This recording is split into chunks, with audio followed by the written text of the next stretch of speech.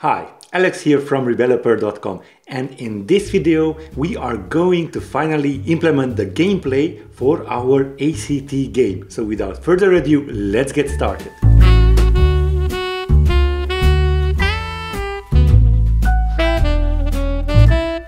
Okay, let's open up our project, and first of all let's commit, okay, because we have worked so much during the last days. So I would just type in here and I would just push the remote. Okay, in this video we are going to create our gameplay. So the gameplay is very simple. There will be a lot of, a few, maybe 10 or 20 donuts of different sizes displayed on the scene, and the user needs to tap on the biggest donut. If he does that, the score goes up. If not, then it will be game over, and the game over scene will be presented with the score and the best score, of course. So let's get started. Let's go to our gameplay here. And as you can see, we already have our did move to view presented here. And what we want to do here is create our buttons. Well, because we want to add buttons here. So let's see now. We are going to use, let's create first of all a single button. So I would just call this let donut, and that will be the button, and it will be an image named, and let's grab our first donut here, and the action should be first. Well, let's just print out here, and now let's set the size. So donut scale 2, and the weight percentage should be, let's make it a really big one, 0.5, and the Z position, so Z position equals to 1, because we will set the background's Z position to 0 later on. And now finally let's add our child to the scene, so add child donut. Okay, yeah, maybe let's add our well, not maybe, we need to add our position to be CG point equals CG point, and that will be a 0. And before we do that, we want to make our anchor point. Let's not do that for now, because we need to calculate with minus percentages. So I would just type in here. Much easier in this scenario for the gameplay. So let's build and run, and I would just choose to be launched with this and not game over gameplay, so we don't have to go over and over to the gameplay through our main menu. Okay, let's choose our iPhone X simulator here, and let's see how all of this looks. Let's go back to gameplay so you may see our code. And what we should see is the donut on the center of our screen. Oh, 0.5. Let me just clear this out. It's not 0.5, it's the screen size with a percentage. Okay, screen size, height, percentage. So we will build and run again, and we should see that donut. But now, once we do have this donut in there, we can tap on it and it says donut tap. Okay, but we want to add a lot of donuts, so maybe we want to add, let's say, 10 donuts. So let's do that, and we will do that with a for loop. Okay, and now we will create our donut inside our for loop. So let's add that here, and now we want to position that for I in. I'm sorry for that. It's a simple for loop, but I just forgot the in. So we want the positions to be random. So let us just call here, instead of 0.5, I will just type in here CG float, and I will choose random, and here for the minimum I will choose 0.0 and the maximum should be 1. Well, not the whole size, so let's just choose 0.5. That should be the biggest size in width. Okay, and the screen size height should be CG float random 0.5 and 0.0, the minimum, and the maximum should be 0.5. Well, no, I am sorry, this is the position, not the scale. I was referring to the scale, so let's add the screen width percentage with the scale from 0 to 0.5. And now we should get 10 randomly positioned and randomly scaled donuts, well, for the first donut image across the screen. So let's build and run and see if we did that correctly. Okay, good stuff, good stuff. Okay, now we want to randomize the donut images. So for that, let's create here a variable, and that will be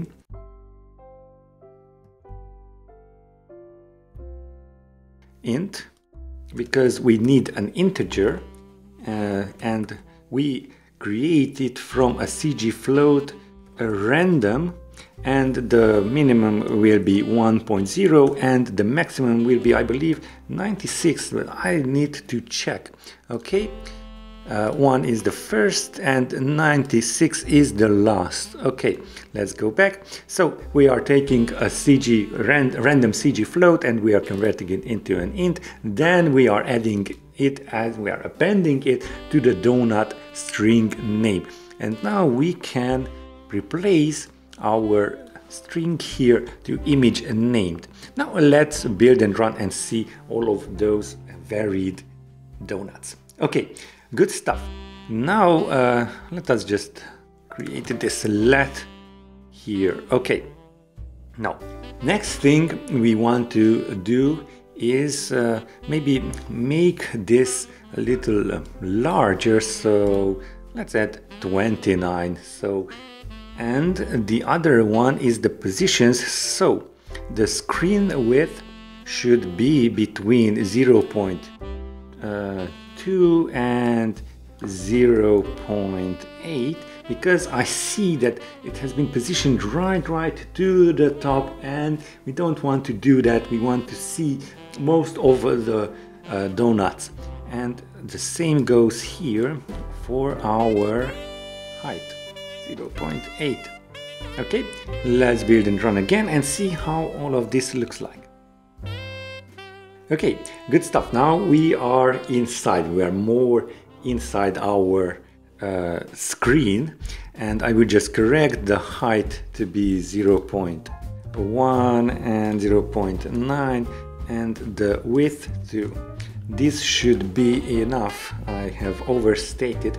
Now we have 29 here. Okay, let's build and run, and for brevity I will just copy. Yeah, this looks much better. Okay, and now we need to create our biggest donut. So as you can see, the scale, we are scaling it to the maximum of 0.5.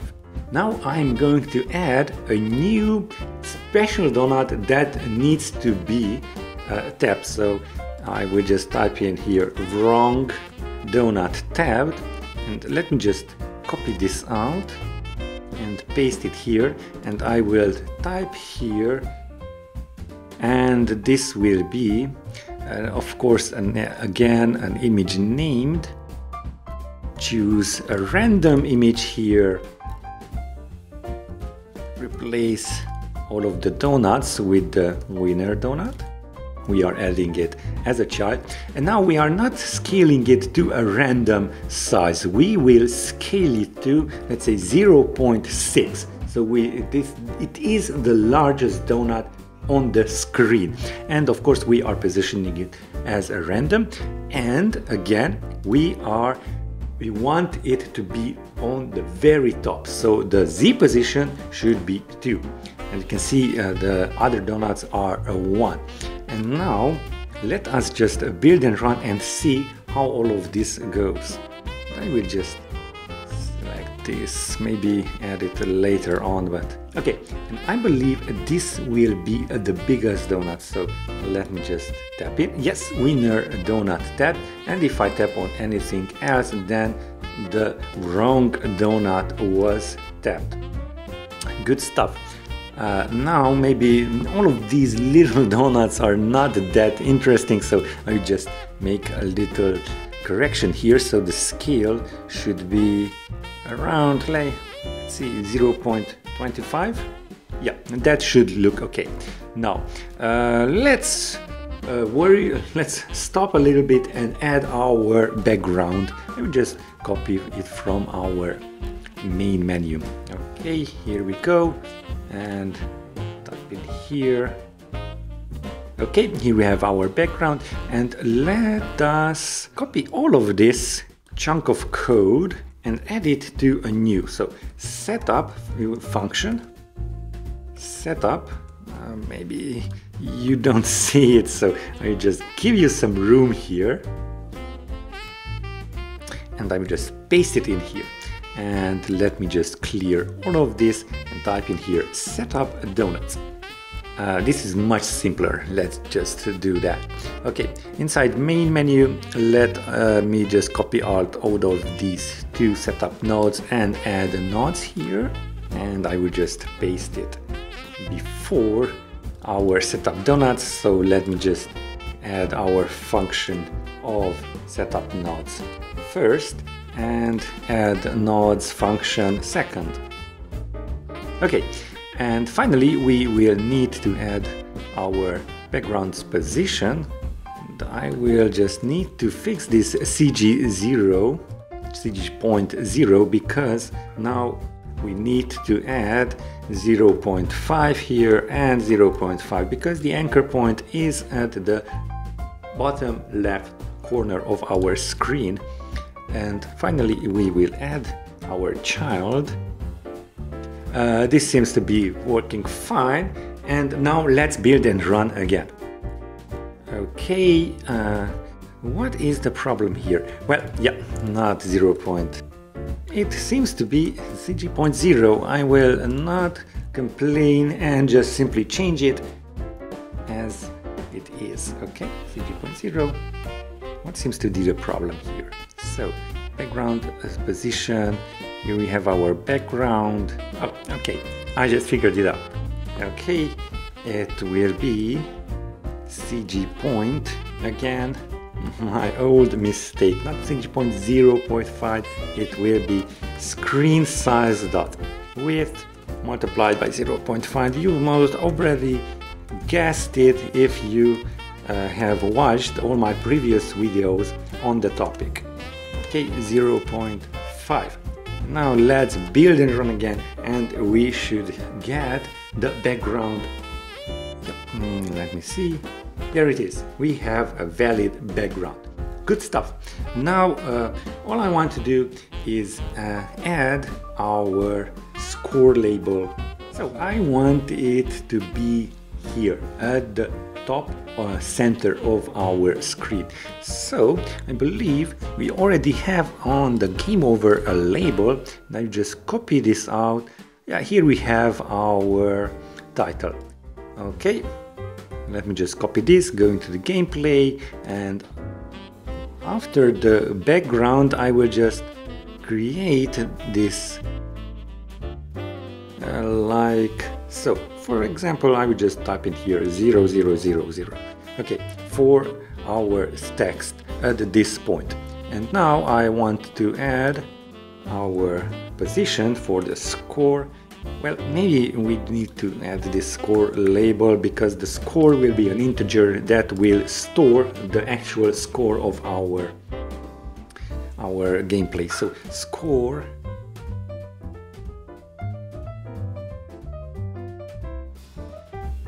multiplied, and now I want it to be well, almost at the top of our screen. So I would just type in 0.9. Let's take a look how all of that looks. So add child.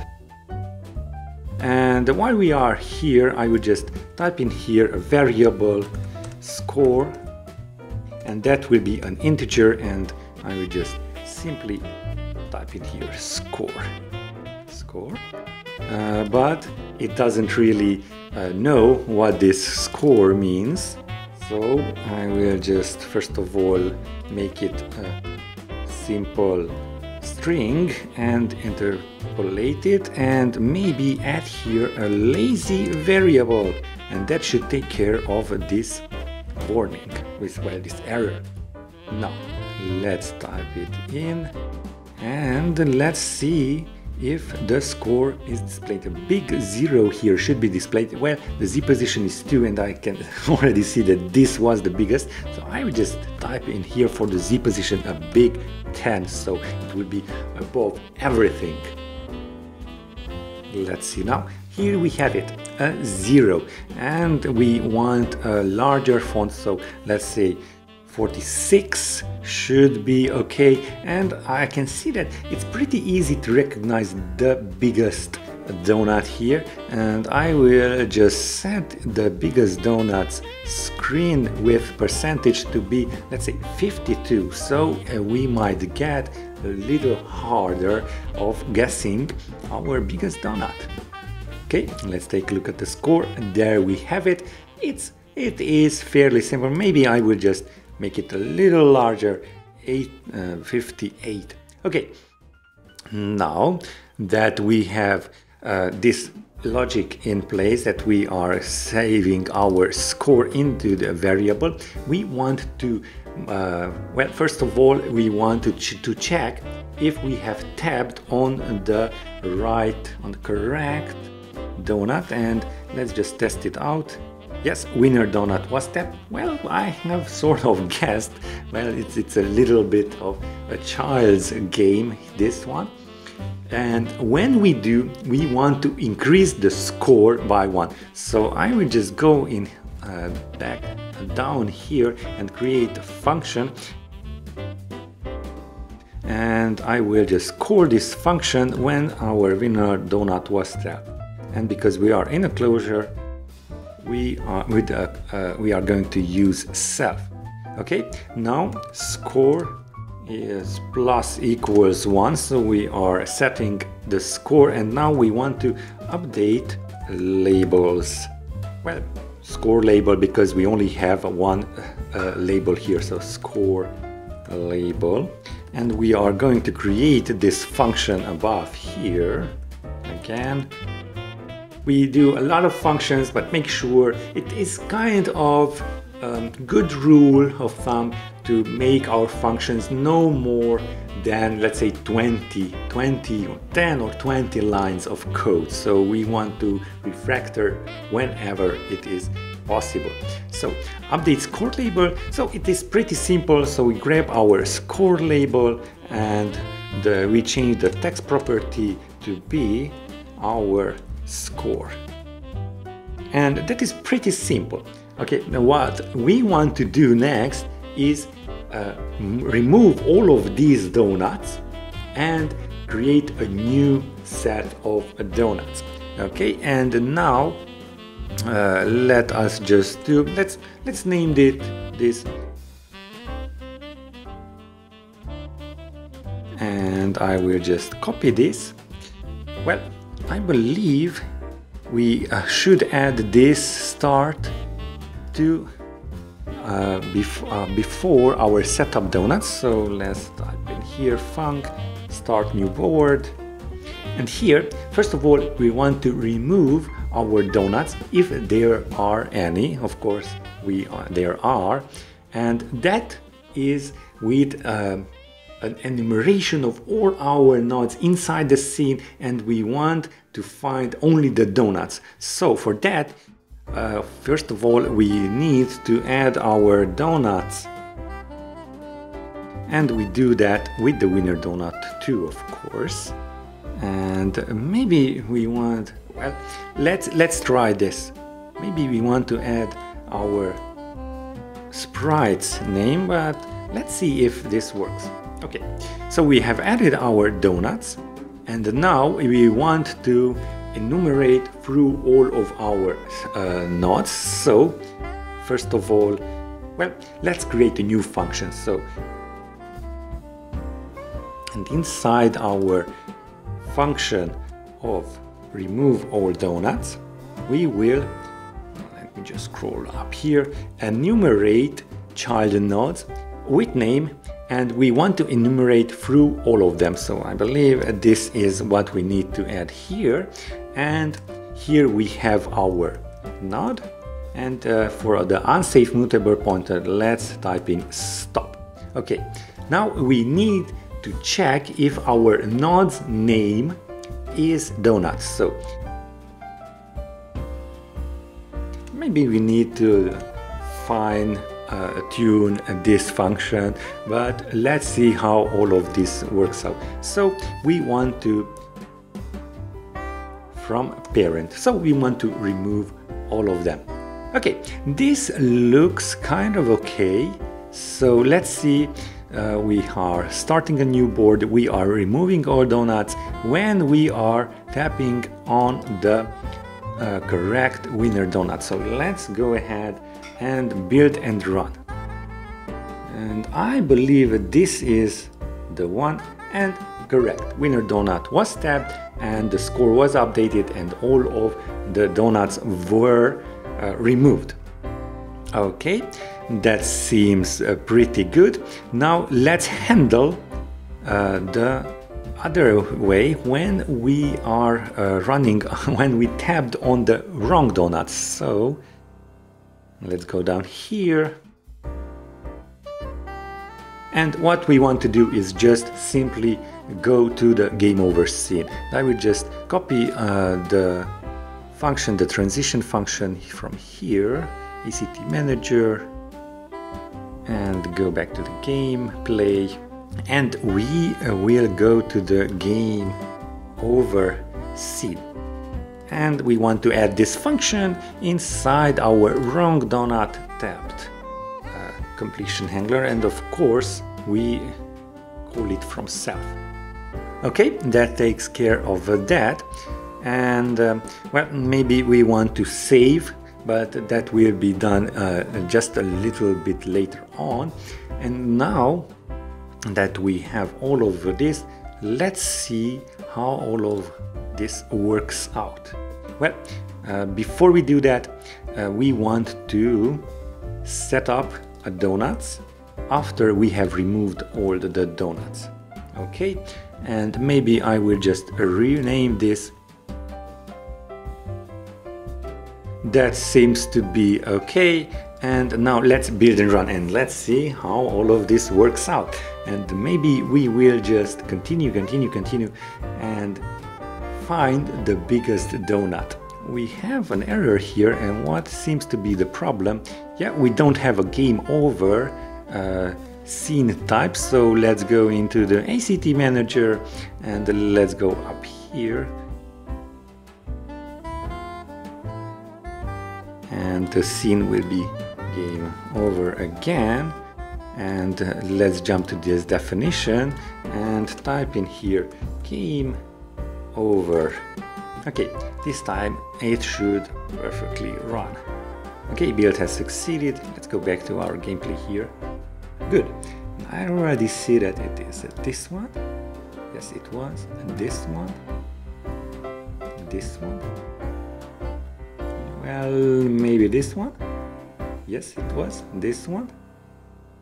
No, it wasn't. I missed that one. And here we have game over, score, best score. Now, what we need to do now is save this score and best score to the user defaults, and that can be easily added how we did with the ACT player stats, and I believe we already have that. Yes.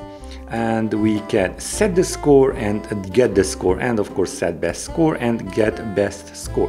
Now in our gameplay we want to set the score simply. So ACT player stats dot shared and set score, and that will be our, well, when we, not on the update, I am sorry, when we tapped on the wrong donut. So before we transition, okay, and of course you know that ICT player stats set score takes care of setting the best score if that is the case. Now we want to go to the game over scene and populate our label, and let's just, here we are, our score label, and we will ask here for ACT player stats dot shared dot and a get score, and on the best score ACT player stats dot shared dot get, and this time around get a best score. And if you don't know what I'm talking about here, go ahead and take a look at the scores and best scores video of our advent calendar tutorial series. Good stuff. Now let us just build and run and maybe take a look at what we have achieved so far. And I can see that it is pretty simple to play, so I will just tweak the numbers again. Let's go to the gameplay, and now inside our donuts I will just add here the screen width percentage to be from, let's see now, 48 to 0.5. Let's see how all of this works out. Okay, much better. I really can't figure out, maybe it's this one. Yes. And maybe it's this one. No, it wasn't that one. Okay, now here we have the score and the best score. And we want to replay again. Let's see. Do we have that implemented? No, not just yet. Let's do that now. Let's go to game over and let's go to our replay button and add this gameplay. We want to transition to our gameplay. Let's build and run again. And while we are at it, let's take a look if we do have implemented. I believe this one, maybe this one. No, it wasn't that. Good sign, because it got harder and harder. Okay, let's replay and test it. Yes, it did replay our gameplay. Let's go up to the second, and now I will just tap anywhere else, and now you should see that its score is 2 and the best score is 2, and now I want to lose, so you may see the best score is displayed correctly, so score is 2. Okay, now let's go back to our gameplay and let's see if we do have it implemented. Yes, we do have that implemented, and now that is all that we need to do for the gameplay to work, and I'm really satisfied.